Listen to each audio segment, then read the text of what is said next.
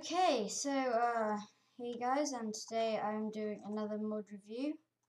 I'm doing the My People mod, and it's quite fun because like you can make clones and stuff. And I'll just show you this, but I need to go into game mode 0 for this, just so that you can like see the effects. Because what I mean by effects is, well, the first thing you need to craft to start on this mod is a empty needle, and you need 5 iron and 1 piece of butter, like that. And then you need to craft an empty test tube, like that. And with the empty needle and the empty test tube, with the empty needle, you do that. You just right click it, and it'll do you some damage, and you'll get nausea for see how long you get. Well, yeah, you get nausea, weakness, and hunger for about a minute. So that's annoying. Oh, nausea is really annoying. I'm sick. So yeah, all this will happen. Oh yeah, and that's an egg. I'll come on to that later. But oh gosh, I'm gonna go get some milk. Oh, I'm on survival. Poo. Oh well. So when you've done that, you're gonna want to. You see, I right clicked on the thingy, the injector thingy, and I got a thing saying your blood, which is nice. So if you just put an empty test tube with your blood, just put that in there. Oh good, my nose is gone. Then you will get a test tube that has your blood in it. And then you need to make a centrifuge, which I know it looks a bit weird, but that's just because the textures aren't working for some reason. So you need a piston in each corner, iron ingots like that, and a diamond in the middle. So that's pretty hard to craft, but it's worth it. So when you've got the I'll just leave it there. When you've got the centrifuge, you need to get the centrifuge and your blood, and then what you do is put the centrifuge down, put your blood in there, and put coal in the middle. And you can put as many your bloods as you want. You can put them like all around. So then it will keep doing that. And let's just wait till it's finished. There we go. Then you get your blood separated. Oops, from chest. Your blood separated, as you see here. And then if you put your blood separated with an empty needle, you get your DNA. And then if you put a bone meal with an egg and your DNA in a crafting table, you get a human egg. And let's just chuck that in there. When you've got the human egg, you're going to want to, if you right click it, it says how long it has to go. But the only way that it can actually hatch is if you pull a lever. And then it'll take about 2 Minecraft days. Yeah, because it needs to have a redstone current on it, and then it'll take about 2 Minecraft days, and then, yeah, it will hatch. And then, if you get another one of your blood separated and a compass, you get a clone tracker.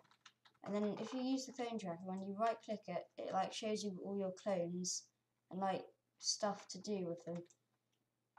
And I know how to cheat with this. If you don't want, oh yeah, in creative there is actually a spawn clone egg. And I think also this mod enables you to craft crafting eggs. I mean, sorry, spawning eggs. But I don't really, I haven't really, it doesn't really say much about that on the forums that I looked on. So, yeah. But, I know how to cheat with this. If like you think it's taking too long, just use time set, like something way off, like that. And there we go, it's hatched. And let's just change it back to day. So anyway, there we go, it's hatched, it's teeny, and it's called Steve. And it says 10 out of 10, that's how many hearts it's got. I can turn it off now. So with Steve, you can like, well, if on the clone tracker, you should see him, but you don't for some reason, probably a glitch bug thingy. Yeah, hopefully that will be fixed.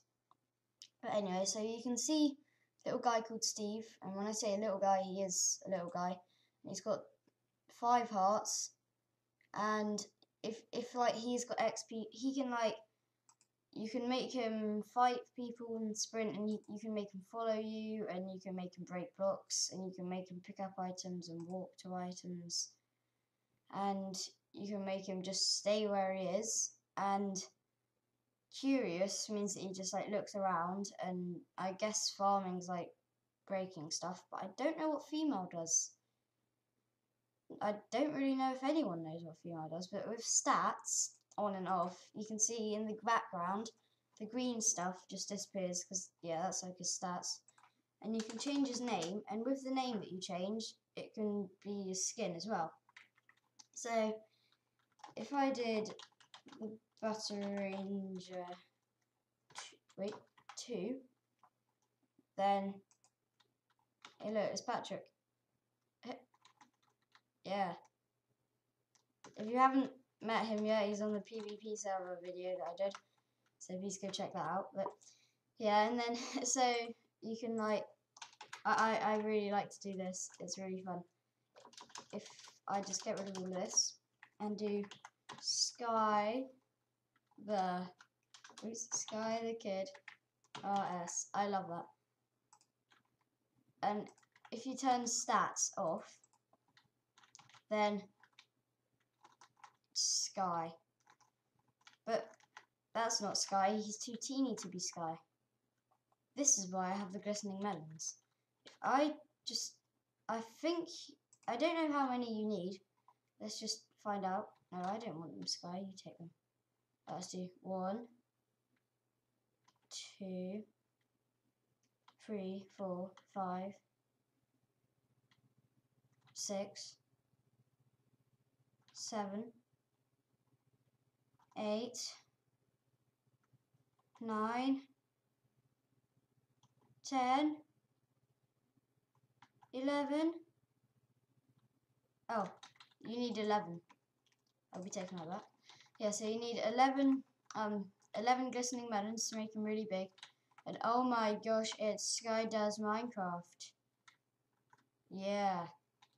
So that's pretty fun, like you can pretend there's people there and stuff. And my clone tracker isn't working, which is annoying. But with the clone trackers, if it ever did work, oh look, he can follow me because I put on the setting follow, so yeah. And yeah, he'll like tamed mobs, if I get too far away, he'll teleport to me. And yeah, but if your clone tracker was working, then you'd be able, if you were holding redstone in your hand, you'd be able to like teleport them to you or teleport you to them. So yeah, it's kind of fun. So yeah, that's the end of this mod, and that's Sky, and I'm the ButterRanger, and see you guys. Bye. Oh, and also a little thing I forgot to mention. If you right click on them, you can do kill, Patar,